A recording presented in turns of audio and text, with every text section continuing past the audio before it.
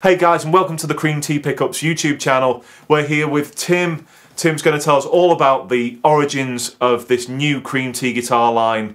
Thanks for joining us, Tim. You're welcome. Thank you for having me. So we've got the three guitars here. We've got the selection, the standard, we've got the custom, and we've got the beautiful Billy Gibbons. Right. So I mean, Tim, really, we should probably start with the story of these guitars, shouldn't we? And your involvement, and also, you know, there's a certain member of ZZ Top that's been massively involved in this project. So why don't you tell us a little bit about that so the people can understand what these guitars are all about, really? Sure. Okay. So I've been involved with a pickup company for a little while called Cream Tea Pickups. That's very much mentored by Billy Gibbons, and the CEO and founder is a Norwegian guy called Thomas Nilsen.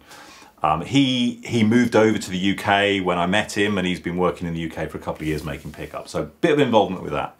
And then at the same time I own a retail shop called Sound Effects, and I'd been trying to sell for a number of years a brand of guitars called Relish.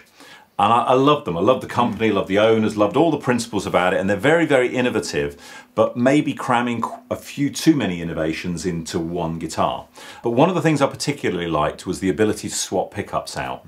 And I was talking to the CEO, Sylvan of Relish, and saying, look, you know, this really is good. If it was in maybe a more traditional style guitar, then perhaps it might catch on a little bit better, because I'd struggled to make it work, and you know, much as they've had a degree of success, probably, you know, not as much as I thought they should have done from the idea. Because they're really interesting, very innovative, like you say, forward-thinking guitars, and they sound amazing, and they've got all the vintage sounds that you might possibly need. But if you turn up to a recording session, an engineer might go, yes, that's very nice, thank you very much for your snazzy new guitar, where's your Telecaster? Yeah, they're quite esoteric, so they've got different pickup switchings, they've got aluminium cores to them, bamboo fretboards, so there's lots of things thrown in there. But it's a lot for people. You know, the guitar buyer, you know, both here and abroad, is quite traditional, so, you know, evolving a guitar is much better than completely revolutionising something. So yeah, I was having this conversation and trying to sort of, you know, just encourage him to have a different shaped guitar, and he said, well, his next step would be to license the pickup swapping technology and approach some guitar manufacturers. And as I say, it's become a friend of mine, and I said, well, look, I'll see if I can help. You know, I run a retail shop, I know lots of guitar builders, I'll approach a few for you and see whether anybody's interested. So I spoke to a few, and, you know, kind of half interest, a little bit of interest, and then I spoke to one in particular, and they said, look, it's not for us, we love the idea, but strategically not where we're going, but why don't you do your own guitar with that in? You're clearly passionate about it, why don't you come up with something? And the company's called PJD, they're a UK guitar factory, they manufacture some lovely guitars in the UK, but as I say, it wasn't for them. So went back with my thinking head on, spoke to Thomas, and I said, look, you know, I probably wouldn't do it under a Sound Effects name. You know, Cream Tea's all about pickups. This is an opportunity for you to showcase your pickups, and the, you know, a player is the ability to swap the pickups out. It seems like a natural fit. So out of that was born a new company, Cream Tea Guitars. And then Thomas just sat casually talking to him, and he said, I'll ring Billy. I'll ring Billy and tell him all about this. He'll be really excited, because he's often said to me, wouldn't it be great to have your own guitar brand so that you can show off your pickups? The first time I met Thomas, he came into the shop, and it's how the whole thing started, looking at buying a Pearly Gates Gibson Les Paul that I personally owned, I decided to sell. So, and he got there and he looked at a couple of things on the guitar, and he said, I just checked with Billy, this is okay. And he picked up the phone, I was like, he's got Billy Gibbons on speed dial, this is outrageous. And I thought, you know, people do that and you think they're blagging, but no, he couldn't get hold of Billy, he got hold of Elwood, Billy's tech. But they had a conversation about it, he bought the guitar and then moved over. So when Thomas then rang Billy, Billy said, look, hey Thomas, I've wanted to do this for a while, why don't we design a guitar together? So it's got Billy's name on it. This isn't the Billy Gibbons signature playing guitar. This is Billy Gibbons, the guitar designer, and that's very, very different. I think it's important to understand that. In the same way that Billy's got Hot Sauce, he does his hot rod cars, this is what he wanted to put into a guitar, but he wanted it to be that anybody could buy and play. As you know, spinning guitars, furry guitars, all sorts of weird and wonderful shapes. That clearly wasn't gonna go for this. He wanted something that was new, had some reflections of guitars past, but a consumer might like. It wasn't going to look, you know, completely out of the ordinary. Yes, absolutely. Well, tell us more about PJD Guitars, because they're a very interesting company anyway. those of you who may have seen, they make kind of F-style guitars, let's call them, kind of more Fender-style bolt-on guitars. Yeah. And I've been doing some really interesting work for not a huge amount of price point either. They're cost-effective, well-made guitars, and you've been stocking them for a while. Yeah, absolutely. And we've done very well with the PJD guitars. They're really good value for money. They're really nice guitars. Lee is a relatively young man, sort of early 30s. He's the the sort of owner of PJD. And I think he's going to go a very, very long way in this industry. I think he's got plenty more to come from him yet. But you look how far he's evolved in a relatively short period of time. It's very impressive. They're making hundreds of guitars per year. They've also got an ambition to, in the same way that they're going to be making our guitars for some other brands as well. So there will, out of this idea and PJD, there will evolve a whole new guitar house and guitar industry for the UK. So it's very, very exciting to be at the very early stages of that. And as I say, Cream Tea Guitars, because this is a project that's a year old now, was kind of involved in that sort of catalyst that will turn PJD into a single brand, into multi-brands. In 3 or 4 years' time, I think that will be a very well-known production facility within the UK. It's really interesting. Now, one thing that I certainly have been struggling to get my head around, and obviously had to for doing the demo on this, is there are a lot of models, and there's at least one more to come that we've heard about, a specific gold guitar. So I've got the kind of standard behind me, which is this guy. Yep. These are lovely little guitars. I do like these, I have to say. I've got a certain affinity with these. Yeah. So this is the standard. So if you want to, I mean, sure. Okay, so essentially they're all the same shape, but then they've got a variety of different appointments. So I'm going to let you hold that one. We'll just start at the top and work down, just for the simple reason that Billy was very aware that what he wanted in a guitar might not be what everybody wanted. Yeah. And a couple of things he particularly wanted. He didn't want a toggle switch. Yeah. Because, you know, he very often only uses a bridge pickup anyway. Yeah. So he just asked for volume controls, 2 volume controls and a tone control. And I kind of thought, yeah, that's okay, but there might be some people want a toggle switch on there. Yeah. He also wanted a particular Music City bridge, which is very expensive to buy. And when you put that on a guitar, it ends up bumping the price point up quite a lot. And in terms of the physics of a guitar, the 2-piece Goto bridge works very well. Yeah. So the standard starts with a toggle switch, a 2-piece Goto. You get Whiskerbucker pickups as standard, which retail at £400 in their own right. Mm-hmm. You can have it either with or without pickup switching, and we'll. So this is without the pickup switching. Correct. So that's kind of traditional, kind of looking guitar on the back. Yeah, so an all solid mahogany guitar. It is chambered, so the top's been sliced. It's been chambered. Top put back on again, and then a simple stain and a nitro finish, a veneered headstock, and yes, stain the same colour around. Goto hardware, and as I say, Cream Tea pickups on it. So it's a very nice, simple standard guitar in its own right. Just a classic mahogany slab that sounds amazing. Yeah, super comfortable. I really like it's a 10-inch radius fretboard as well, which is. It's a very comfy instrument to hold. It feels a bit like an old friend, and with these finishes as well, they're gonna wear it a little bit as you get into playing them. And it's just a great guitar for anybody really. So we move up from this one. There is a model called the Custom. The Custom, yeah. So the Custom looks a little bit like this. They've all gone so far, so we haven't got one to physically show you. But essentially, you'll get a flame maple top on there, and they're all personally selected by me to date, whether I've run out of time to do that. But I've got a particular requirement for the quality of these tops. So they've all got some lovely tops. We've got some amazing colours that we've come up with. It will have body binding. Similarly be chambered, and again you can get it with or without pickup swapping, but like this it will have a toggle switch on it, the 3 controls and a 2-piece bridge. So that's the Custom. This comes in a high quality padded gig bag, and once you get to the Custom they come in a Hiscox cream brand. Yeah, we can show that. I've got sort of a little bit of B-roll on that, so that's good. So we've got the Custom, which is essentially this with the binding and the nice top.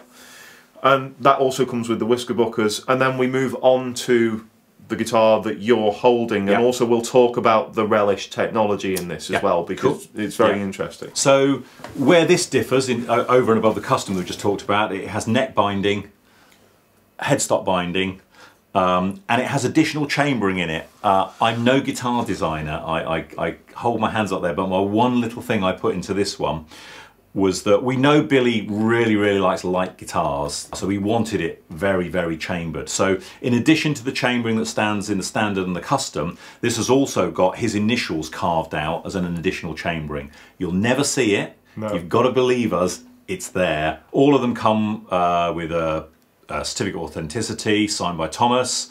They come with some snazzy little wallets with the pickups in. Yeah, the beautiful quality leather wallets. Yeah, I want a leather wallet.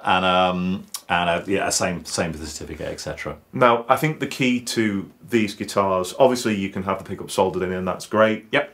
All the pickups sound great. I had a lot of fun playing around with them and shooting them in and out for the track I worked on, which you can see in another video on the channel. We'll link that in the description in the top right hand corner now.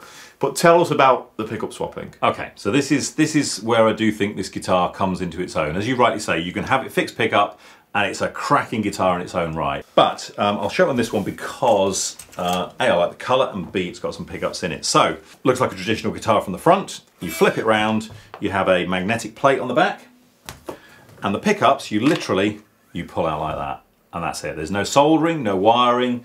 You pick up another pickup. I'm not sure whether I've got a neck or a bridge, but they're fully interchangeable. You want to put a neck pickup in the bridge, you can do so. You literally just flip it in there, and you have a guitar with another pickup. I mean, I've seen, you know, the Dan Armstrong side. It's not a new idea to have swappable pickups, but the way that Relish have developed this and just finessed the technology on it, I think it's the Rolex, being a Swiss company, of pickup swapping. It's just, Yeah, it's a really interesting way of doing it. And I had an engineer friend of mine come and have a look at these, and he was fascinated at the tech involved. Now, I think the thing that a lot of people would think seeing that is that it's a bit of a gimmick. Now, admittedly, even I thought that a little bit, but having had a go of these, I think there is a very practical application that you might take one guitar to a studio session, for instance. Yeah. If you're that kind of a player, or if you just have one guitar that you want to try a couple of different sounds with. Yeah. And I mean, in our guitar shop, we run, you know, a very successful tech business, but we regularly swap pickups out for people. You don't need to do it with this. You can just literally pick them out and put them in again. Tell us, if someone's got another brand of pickup, can you fit that? So we, on the website as well as the guitars, we're going to have a full range of cream tea pickups that are pre-housed, as we would say. So they've got the little plastic on it.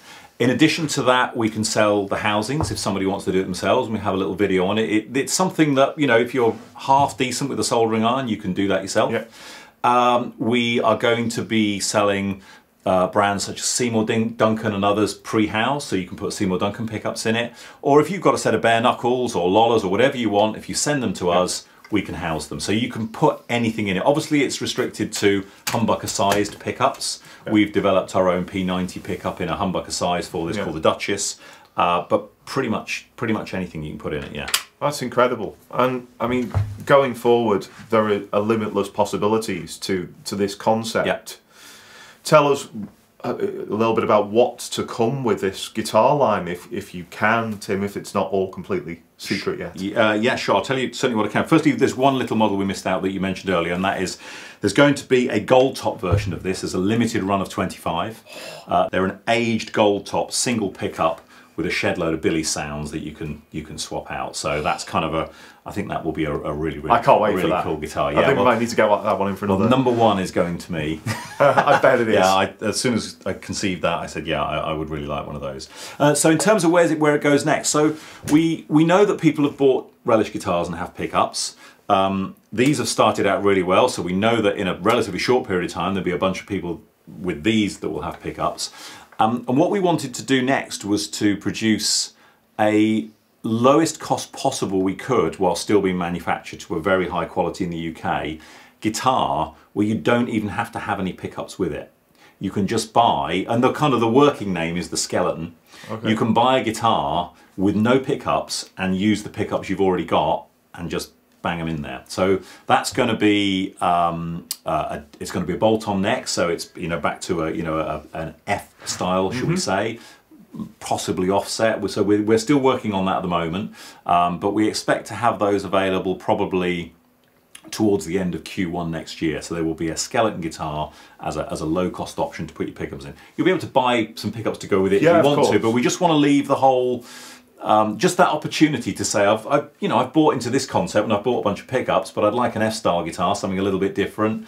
I don't want to buy the pickups all over again. That's the beauty of this. You could have, a whole load of pickups and they're all interchangeable. Following that, we have another couple of pretty impressive rock gods that want guitars made. So there is more to come from this. Yes. Some more shapes. They won't all necessarily have pickup swapping in them, although we're very wedded to that idea. But we envisage by the end of next year to probably have 4 different shapes in the range of guitars, including a bass guitar for a very well-known bass player. Exciting stuff. Now, the big question: cost. Cost is a big deal for, especially at the moment. We're just coming out of the worst financial year for most players and people just generally. These are not cheap guitars. No. No, they're made to a very high quality. They're made in the UK, so they're never going to be a cheap guitar. You're looking at kind of Gibson Les Paul standard money for one of these, roughly, aren't you? Absolutely, yeah. Obviously, this guitar is going to be sold in the States and etc. So when we were talking about along the £2,000 range here in the UK, and similarly, we're probably going up to a core line PRS here. But I feel very strongly about this: is that there's no reason why an English guitar cannot be as valuable or held in high esteem as an American guitar. The finishes on these, I think that whilst it will hit core line PRS prices, I think that's fully justified in what you're getting for the money, especially as you've got the technology in there and you've got a whole bunch of pickups. Essentially, you've got 4 guitars for one, so you could argue they're £1,000 a piece. We do have to mention, I want to give a mention to whoever does the finishes on these, because they are stunning quality. I mean, they're really incredible. It's Jason Sprayson. Jason Sprayson. Jason the sprayer at PJD Guitars. And yeah, I gave him... This was a challenge in many ways to PJD, because they hadn't done a set neck guitar before. There was lots of challenges, and some of them were the colours. I'm for any of my customers that know me, because I go on and on about it, is I'm profoundly colourblind and apparently see the world duller than everybody else. So I tend to come up with some fairly loud colours and then variants on them. We challenged Jason and he certainly rose to it. Yeah, Jason's incredible. And just the quality of the spray. I mean, you see a lot on more handmade style guitars, a little bit of orange peel or something, and these are exquisite. So, Jason, well done, sir. Yeah, well done, absolutely brilliant. Yeah. Well, Tim, is there anything else you want to add? No, I don't think so. I think that's pretty much covered the range. Well, thank you so much for joining us. We appreciate it. And, really excited to see what happens. Thanks so much, Tim. Appreciate it. Thank you.